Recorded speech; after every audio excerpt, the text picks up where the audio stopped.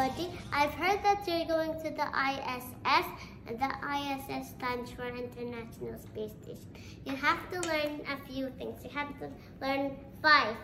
Number 1, if you have dirty laundry, you send it into a capsule that you drop into Earth's atmosphere that burns it up as it falls. When I said 5, I meant 6.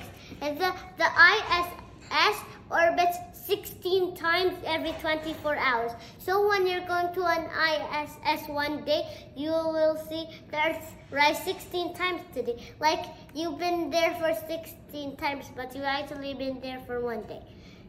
And number 2, if you want to eat things, don't eat things crunchy because the crumbs will go everywhere. So eat something that is small and you can squeeze it so it can get out. Like macaroni and cheese. Number 3, don't use perfume because if you want to use the perfume that way, you will just go the other because that's why it's called microgravity. If you try, for every action there's an equal and opposite reaction.